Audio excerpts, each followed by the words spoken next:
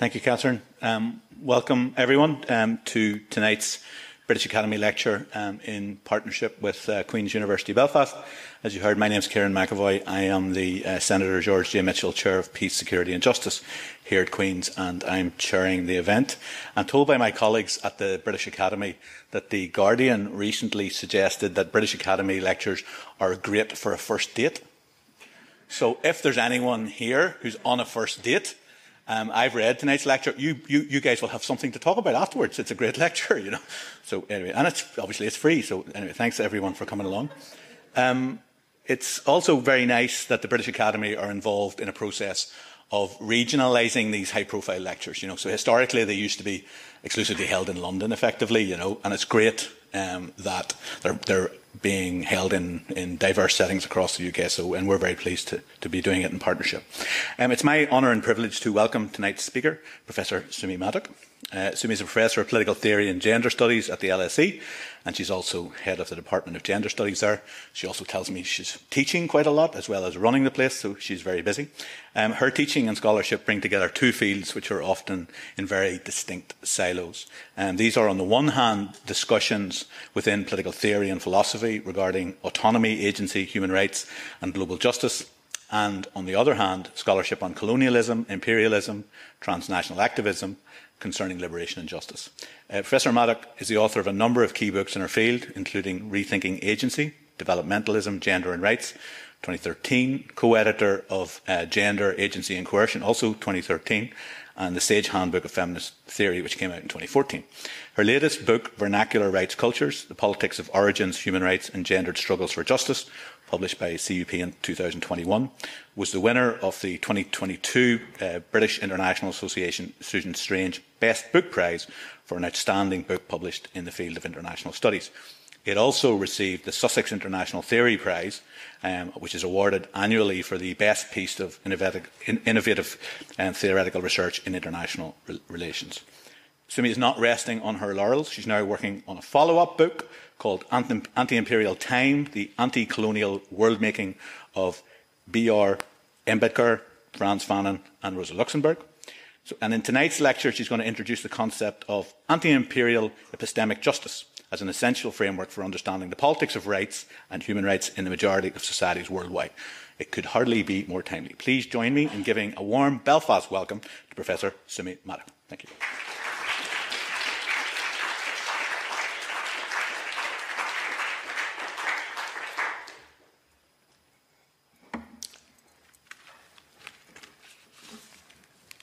Good evening. It's my very great honour to be here with you this evening. Thank you so much, Professor McAvoy, for a very gracious introduction and for actually taking the time to read the text of my lecture, which I foisted upon him at very short notice too. Thank you to Professor Richard English for extending this invitation via the British Academy to come to Queen's Belfast. And thank you so much, all of you, for coming this afternoon. And if you are on a first date, I do hope it works out. Rosa Luxemburg wrote, "The questions of militarism and imperialism are at the central axis of political life today. In them lies the key to the political situation." She could have been writing today. The accumulation of capital. She laid out the relationship between imperialism, capitalism, and racial exploitation. While not quite spelling it out as racial capitalism, she nevertheless argued that racial exploitation was an internal tendency of capitalism. In the Junius pamphlet, published under the pseudonym Junius, Luxemburg connected her critique of capitalism and imperialism to one of rights, and specifically of the right to self-determination of nations, which she argued couldn't possibly be fulfilled under class contradictions of imperial capitalism. As it turned out, the principle of self-determination was not meant for the colonized peoples at all. All the imperial powers opposed it at the time, and Woodrow Wilson formalized the principle of differential rule within human rights when he clarified that in his 14-point speech, he had only meant for it to apply to the European territories of defeated powers. In the years that followed, the principle of self-determination was imperially co-opted both by imperialists and by settler colonies such as apartheid South Africa, who was also espousing self-rule. And even though it was claimed as a radical slogan in politics by anti-colonial struggles, it never made it as a human right in the UDHR, Universal Declaration of Human Rights, 1948, where it only appeared as a principle. By the end of the Second World War, the refusal of the United Nations to honor even the principle of self-determination, much less a right, for the Palestinian peoples in its 1947 partition plan for Palestine confirmed that the principle was only to apply in accordance with the colonial identity of the beneficiary. With this moment onwards, the die was cast and a blueprint was set forth for the differential operation of human rights across the globe. Rosa Luxemburg was, of course, not the first to highlight the relationship between imperialism, capitalism, and human rights. Recently, Susan Marks, amongst others, in her The False Tree of Liberty, shows how the Declaration of the Rights of Man coincided with the important moment in the development of capitalism. However, it was the revolution that the world forgot, which bared the relationship between capitalism, race, and rights. Toussaint Louverture, the hero of the Haitian Revolution, famously took to heart the proclamations of the French Revolution on liberty, equality, and republicanism, believing them to apply to all, regardless of distinction or differentiation. On 25th August 1793, he proclaimed that freedom is a right given by nature. However, less than a decade later, in his memoir, dictated from his prison cell in Fort de Joux in the French Jura Mountains, he said, "Did my color prevent me from serving my country, i.e. France, with the zeal and loyalty? Does the color of my skin get in the way of my honor and bravery?" If concepts have any power, it is the power to visualize and describe the world evocatively. A key concept in the last 3 decades or so, which has done just that, is the one coined by the Peruvian sociologist and philosopher Aníbal Quijano, who gave us the concept coloniality of power, which showed up the temporal, political, and philosophical intersections of race, capitalism, labor, and gender.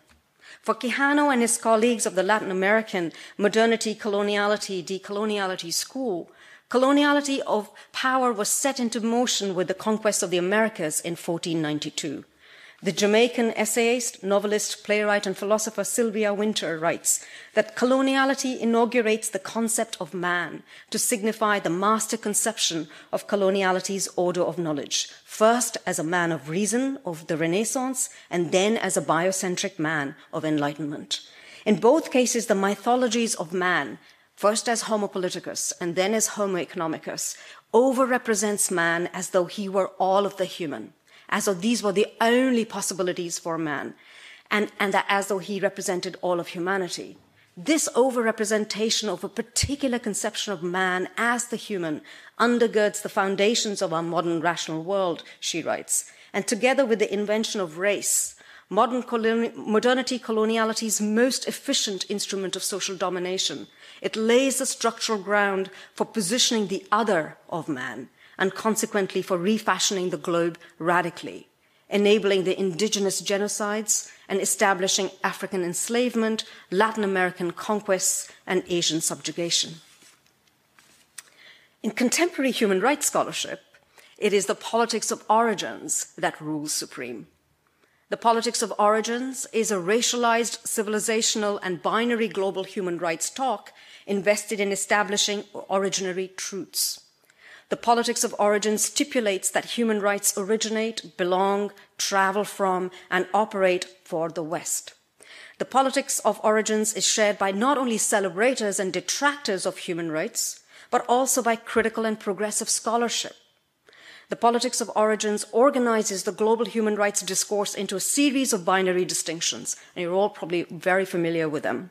The key ones being West and the non-West, universalism versus cultural politicalism, Asian values versus Western political and civil human rights. The politics of origins, of course, is not without consequences. In the hands of authoritarian nation states, it places a politically expedient argument to delegitimize modes of democratic protest and questioning of excessive state power on the basis that human rights are illegitimate, alien, foreign, and therefore with little cultural traction and legitimacy. In critical progressive scholarship on human rights, on the other hand, this originary story shores up the West as the epistemic subject of human rights, although this time via critique, and mainly through displaying willful ignorance and epistemic erasure of rights struggles in most of the world. This politics of origins is mostly disinterested in questions of imperialism, racial capitalism, and the onto-epistemic formulations of the human that underpin global human rights politics. It pays little attention to the foundational violence of human rights texts or to the differential principle suited into the sinews of human rights, or to questions of accountability for historical crimes, which were set aside by the forcible presentism of the new beginnings discourse ushered in by the UDHR, or indeed to the histories of resistance and acts of claiming rights, or to the problem of worldlessness, foisted on colonized people as being a people without history, theory, and without a world of their own making. What drives the politics of origins are originary questions of the moment of birth of human rights, i.e., when, where, how, and why did human rights come into being? What is the history of their birth? Neither side in the debate, whether one sides with the founding moment of republicanism, i.e. the French Declaration and the American Revolution, or with the founding of the Universal Declaration of Human Rights, or with the founding of Amnesty International, none of these sides have done anything to displace the politics of origins or its key effect, which I call time-space provincialism of global human rights. By time-space provincialism, I simply mean that the epistemic center of human rights intellectual thinking is temporally and geographically located in the West, so even if the timeline shifts of these originary stories, so whether from the French Revolution or you go to Amnesty International, whatever your preference might be, the location of human rights stories remains steadfastly in place, with the result that the geopolitical context of epistemic inquiry remains stationary. The important work that this time-space provincialism does is that it invests epistemic authority in the global north, thereby leading to a lack of theoretical, philosophical, and conceptual attention to rights struggles located in most of the world. Now, it's a curious and disheartening time to speak of rights and human rights. These are perilous times for so many people across the globe. And we assemble today at a time of bewildering grief, unprecedented global crises, and extreme imperial violence. This is a time when we are bearing witness to astronomical and egregious global inequalities, the collapse of the ideals of democratic voice, protest, international human rights, and rendering truthless of international law, all unable to stop ongoing genocides. The debris of international human rights law and instruments is staring at us starkly in the face, and yet it is also a time when no other conceptual, ethical, or moral language seems equipped to take its place. And while the critiques of human rights have resulted in an all too familiar exhaustion and impatience with critique, not least because, as a feminist legal scholar Ratna Kapoor notes, the steady flow of critique upon critique of global human rights has been all too successful in mobilizing despair, but has done very little to explore alternative epistemic routes through which to think about human rights. Taking cue from this, I feel strongly that critiques, though hugely useful and significant in demystifying the constellations of power and their entanglements, must only be the starting points for the production of new and different intellectual and conceptual histories, geographies, and epistemologies of rights from different anti-imperial locations around the globe. So what is to be done in the face of imperial rights? Two questions become important here. One, how to progress through critique of global human rights towards new anti-imperial political imaginaries and conceptualizations of human rights. And two, how to shift the epistemic center of human rights scholarship and hopefully politics, policy, law, and practice towards an anti-imperial orientation. An answer to both of these will require telling very different stories and accounts of rights politics. It will require a strident critique of imperial human rights and a commitment to the practice of anti-imperial epistemic justice. Not too much to ask, then. But you might ask, what is anti-imperial epistemic justice and what does it do? Anti-imperial epistemic justice is a very specific intervention. By anti-imperial epistemic justice, I do not mean prejudicial, individual, and micro-level instances of being institutionally unheard or unjustly treated that can be combated through methodologically conservative and ethically neutral intellectual resources, or indeed through clearing intellectual obstacles to a neutral view of social relations. It is specifically concerned with epistemic location and the material and ethical context of knowledge production, and also with the epistemic presence of knowledge production from most of the world. It demands that epistemic interventions from most of the world must matter in a way that matter epistemically. By anti-imperial epistemic justice, I mean to critique the hardwired colonial unknowing and the methodological insularity, and on the one hand, but also the methodological nationalism when people do talk about world making in the global south. Just think how easily people slip into methodological nationalism. The problem with methodological nationalism and the many great men's stories of rights and justice that are told in its name is that not only are nation states among the chief violators of rights through their security, development, and corporate apparatuses and interests, but also because of the low legitimacy of the nation state to represent subaltern groups who have historically been at the receiving end of irresistible state violence. In sum, this is a broad, multidimensional intervention into building a framework for ethical and democratic knowledge production. Essentially, it is the imperative to take seriously epistemic interventions from most of the world. And it allows us to produce new concepts and retool existing conceptual architectures so that they reflect the stakes and struggles of world making in most of the world. It is a capacious interdisciplinary framework that brings together anti-imperial scholarship, Marxist thinking, in which, I include that within anti-imperial scholarship, but also with non-ideal theories of equality, justice, and rights. So over several years, I've come to a realization that in order to tell different stories of rights politics, one must engage seriously with the question of anti-imperial epistemic justice. This is because, quite simply, the conceptual architectures in place to tell these different stories of rights politics are quite simply inadequate. For instance, subaltern rights politics in most of the world often reflects a strong alignment of the politics of rights with the politics of justice. However, Eurocentered thinking not only keeps theories of rights and those of justice separate in scope, nature, and form, but also predominantly disengaged from questions of injustice and oppression. These are therefore unable to conceptually capture the overlapping nature of the politics of rights and that of justice that emerge within subaltern mobilizations and rights in most of the world. To a great extent, the scholarly responses insisting on the conceptual separation of theories of rights and theories of justice are informed by a set of recent North American theories of justice which are characterized by the refusal to think about injustice as a starting point of their thinking.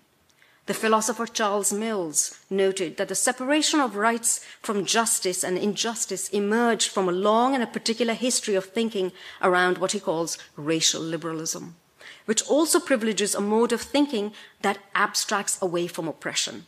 This problematic mode of thinking, of idealizing abstractions, is neither ideologically neutral, nor is it without material consequences. It erases and conceals actually existing oppression as a starting point for philosophical thinking and inhibits the development of conceptual tools necessary for understanding and dealing with its workings. A key contradiction of the Euro-North Atlantic ideal theories of justice, I'm talking about particularly about ideal theories, effectively becoming the principal frameworks of philosophical thinking on human rights and global justice, which they have become, is quite simply that they are anything but global. Their methodological insularity from most of the world, their methodological nationalism, they're talking about the global, but actually their examples are very much located in the Euro-North Atlantic. Their obliviousness to questions of global structural inequalities and to the prevailing global coloniality and foundational racial violence that organizes global politics within and among countries, while extraordinarily striking, is also hardly surprising. A case in point, of course, is the remarkable methodological insularity shown by 20th century ideal theories of justice from the scholarship on anti-colonial critique and justice, which were in circulation or published either contemporaneously or indeed preceding them, just at the same time.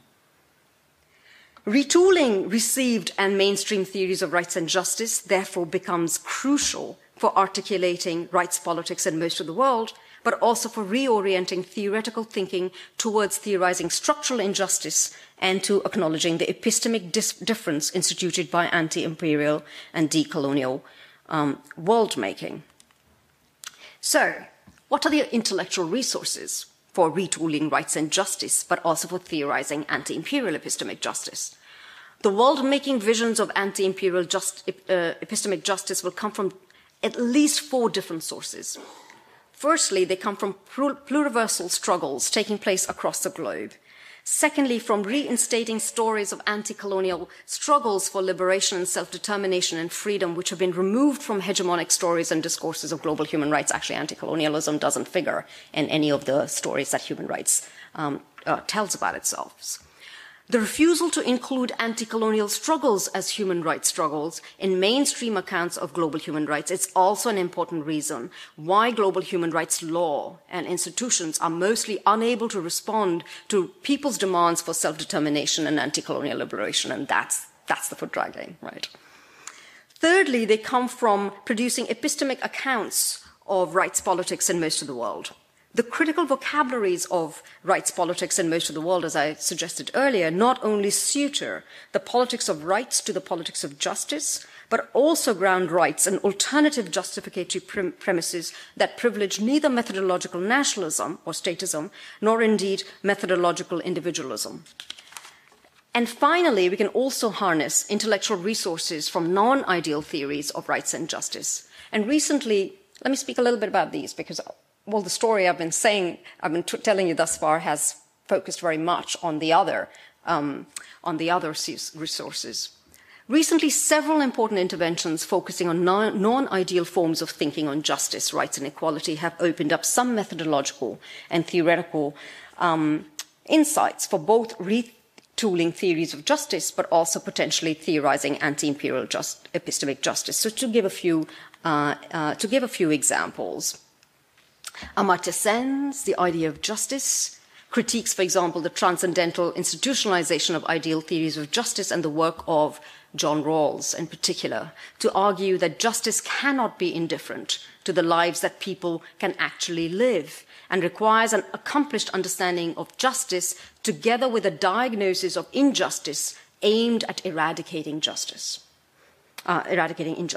Similarly, Iris Marion Young, in her book Responsibility of Justice, puts the question of structural injustice on the table and sets out to define what she means by structural injustice. Serene Kader's book Decolonizing Universalism sets out non-idealist, universalist normative guidelines capable of responding to gendered injustices on a global scale. Anne Phillips, in her latest book, Unconditional Equals, argues that equality is not a matter of some proof or justification, something which is a priori, but it is something that humans make happen by asserting it. The non-ideal theories of justice I've flagged here are useful resources because these eschew methodological abstraction, because they start from the point of injustice. And they spotlight the constituent workings of injustice in historical and real time, and in so doing align with the key intervention of anti-imperial epistemic justice, which is to challenge coloniality, structural injustice, exploitation, and oppression. So let me then set out the key elements of anti-imperial epistemic justice. These are first, an insistence on conceptual production from most of the world, and this is a matter of an epistemic urgency. The glaring absence of a broad repository of concepts drawn from different geographical and non-standard background contexts and conditions lies at the heart of the coloniality of knowledge production. And it's for various reasons, which many of you will be familiar with. It keeps Eurocentrism alive, maintains racialized epistemic hierarchies, institutes epistemic violence, aggressively insists on the unidirectional travel, simplistic translation, and radical commensurability of different worlds and forms of world-making, and authorizes and enacts powerful refusals of epistemic relationality and simultaneity across the globe. And even though now that there are important and significant decolonizing interventions focused on theorizing from the global south or most of the world, however, in my view, the problem lies not so much in producing theories from most of the world, but in producing concepts from most of the world. Concepts are the building blocks of theory. They make our world visualizable and discussable. And therefore, the work of theory building requires concepts which are able to capture different political and social imaginaries of life and world making in different locations around the globe. Secondly, anti-imperial epistemic justice demands an insistence on epistemic presence and epistemic accounting of most of the world concepts in a way that matter epistemically, ethically, politically, legally. The epistemic presence of rights politics is crucial to avoid categorizing right struggles in most of the world and the epistemic difference they institute as cultural, custom, local, case studies. Think about how often we tell our students produce a case study of this or that, right? That assumes that there is a global blueprint in place and that what is being produced is simply a local iteration, which is what keeps these existing epistemic hierarchies intact. Thirdly, anti-imperial epistemic justice is concerned with producing an epistemic shift in the sites of knowledge production from Europe to most of the world. And it demands a careful and systematic imperative at speaking back to the received and Euro-centered ethical, philosophical, and political conceptual languages, and that is oriented towards not only retooling them, but also towards anti-imperial epistemic justice, so that they also become partakers in a conversation on the different forms of justice, rights, and world-making occurring across the globe. So I must insist here, actually, I must admit that my insistence on a concerted effort to produce new conceptual languages to build the world anew is, alas, neither novel nor original. It has been a key facet of anti-colonial thinking. For instance, recall Frantz Fanon's powerful call to work out new concepts. In the concluding lines of The Wretched of the Earth, he writes,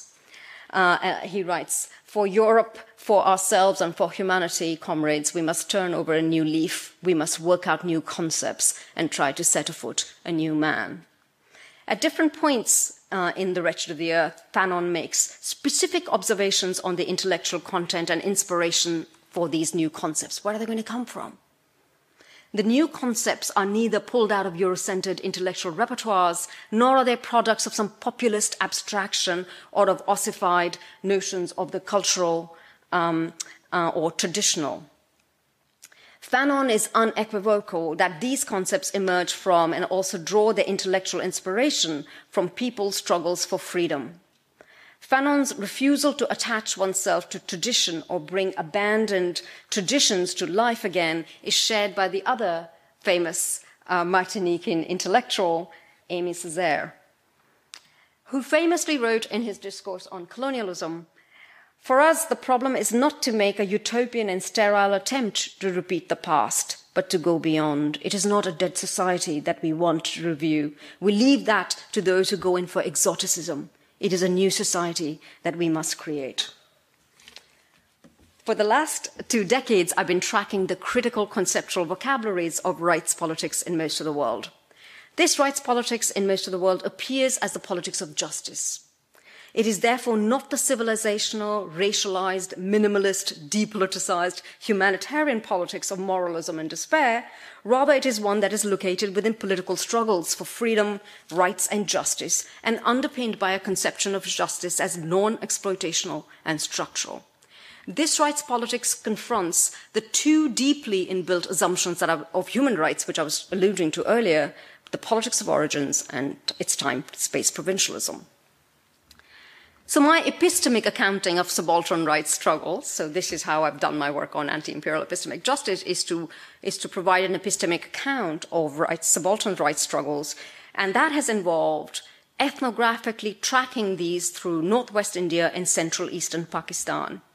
What unites these subaltern mobilizations spanning India and Pakistan is the critical vocabularies of rights that they employ to enunciate their rights politics. So go through Amy Césaire, that's his book on discourse on colonialism, and so we'll stay here for a bit. The reason I'm focusing on, I have this slide here is because you would note that there is a very particular, depending on the light, there is a very particular word that occurs on the cover, and it's in 9 different languages, and it's the same word. All the subaltern mobilizations I've been tracking use the Urdu and Arabic word for a right, which is the word haq, which is what you see on that cover. The word haq is extraordinarily cosmopolitan, appearing as the principal word for a right across 2 continents and the regions of the Middle East, North and East Africa, Iran, Turkey, South Asia, and 8 languages that I've been able to track, and occurs in many others, including Hebrew, Persian, Arabic, Swahili, Turkish, Hindi, and Urdu. The word itself is traced to classical Hebrew and appears in pre-Islamic poetry and then in the Quran, and it is also found in the older Semitic languages such as Aramaic and Mandaean. And in South Asia, haq appears in Hindustani and Urdu through the influence of Persian in the Indian subcontinent, where it was the state language before the arrival of the British colonial state, and where it cuts across geographical, religious, and linguistic boundaries to become the principal word deployed to claim rights by subaltern groups in both northwestern India and Pakistan. So I've been tracking the deployment of the word haq through the deserts of Rajasthan in northwest India, where different subaltern groups have been mobilizing to demand rights to food, public information, gender and caste equality, employment from the state, and Adivasi groups, indigenous groups, are demanding rights to sacred and ancestral forests, streams, rivers, and lands.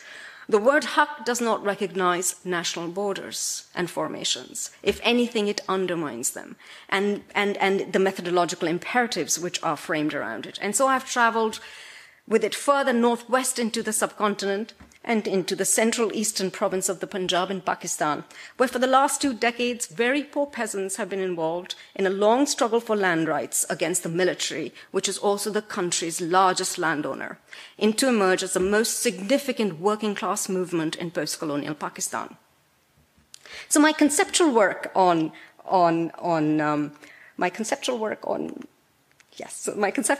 haq has involved documenting 4 different justificatory premises of haq that animate but also sustain these different political mobilizations, while putting into relation a very particular understanding of the self.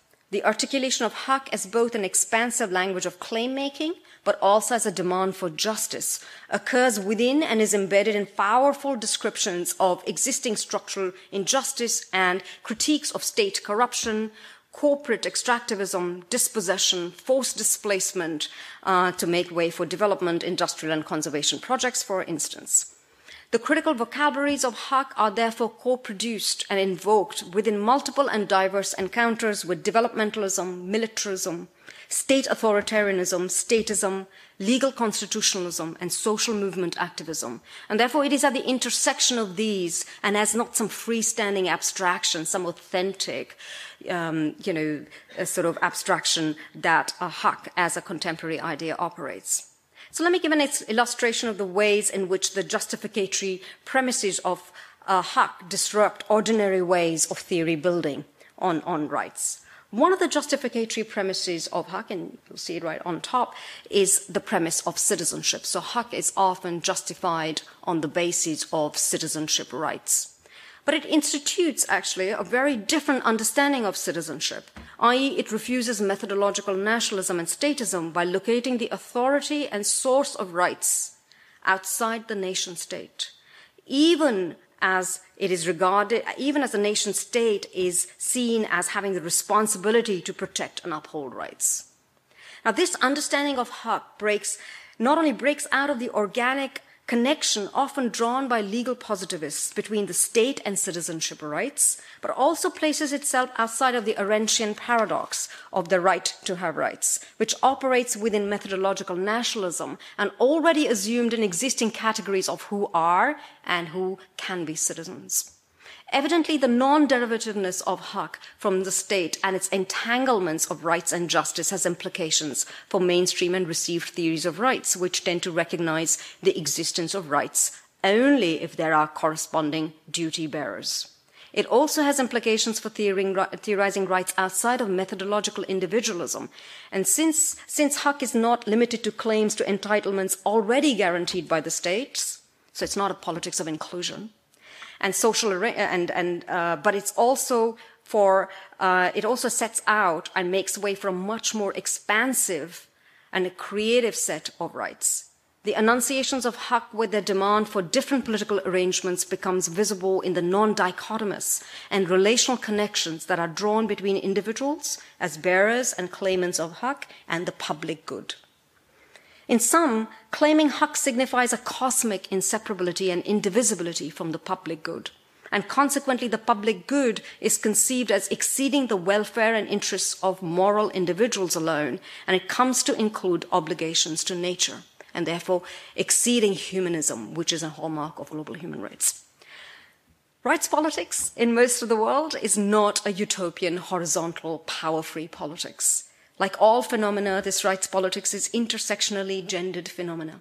And even while haq generates political possibilities and shifts normative horizons of rights talk, however, these normative horizons and possibilities are deeply gendered and marked by intersectional inequalities and oppressions. It is worth noting, for instance, that in each of the cases of political mobilizations that I've been studying and documenting for the last 20 years, I have not come across a single instance where the demand for gender equality came up organically within these, or was raised as part of a collectively raised demand for rights. And so therefore the painting that you see above you is an extraordinary painting because it is making just such a demand.